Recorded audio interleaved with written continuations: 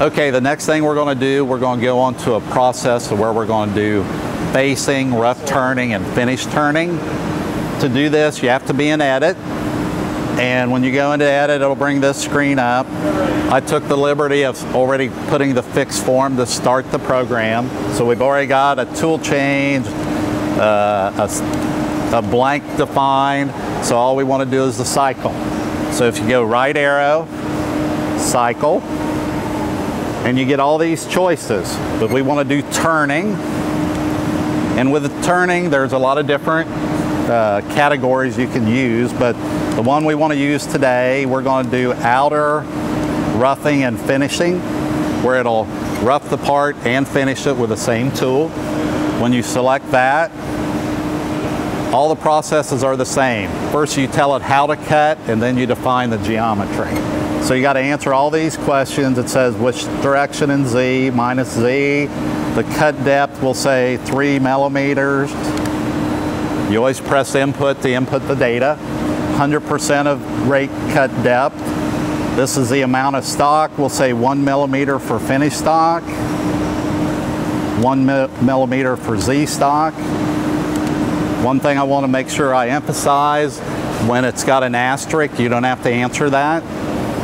So you can go by that if you want to. Then the feed rate, so we'll say 0.254, input. The feed rate when it does a relief, 0.254, input. The cut rise feed rate, the finished feed rate, 0.127. Then there's 3 tabs, you have to fill out all of them. And we'll say cutting on the cut rise method, you always want to use that, always. Because otherwise it'll mess you up. The escape amount, we'll say 2 millimeters. The clearance, 2 millimeters, 2 millimeters.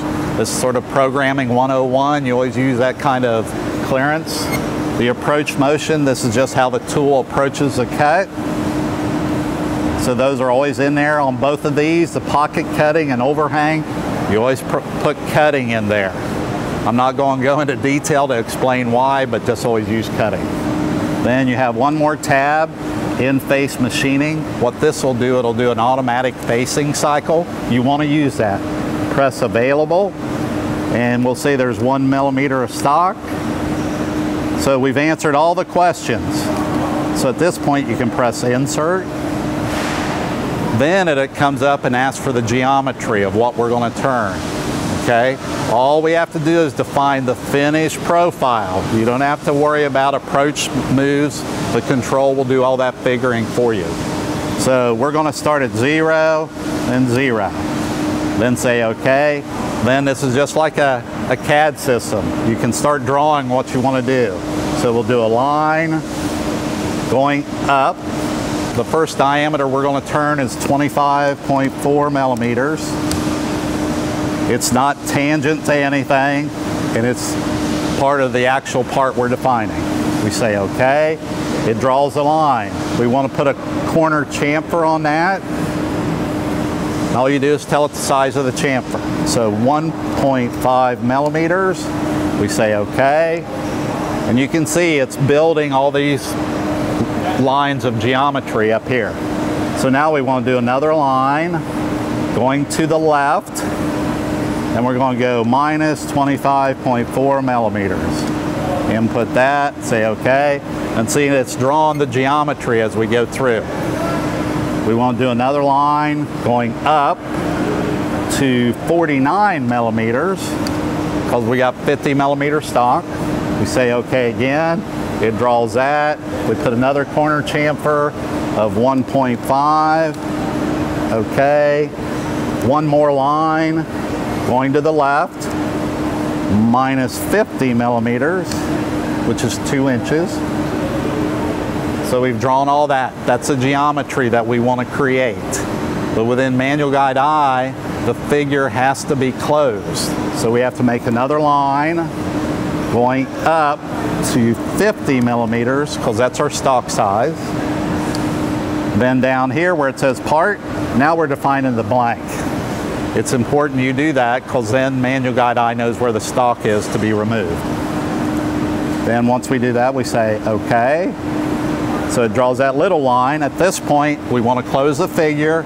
You go right shift 3 times, 4 times to block line continuous. What that will do is close the figure for you. Number 1 is an OD, number 2 is an ID. We want number 1. It'll come up and say, are you sure that's what you want to do? You say yes.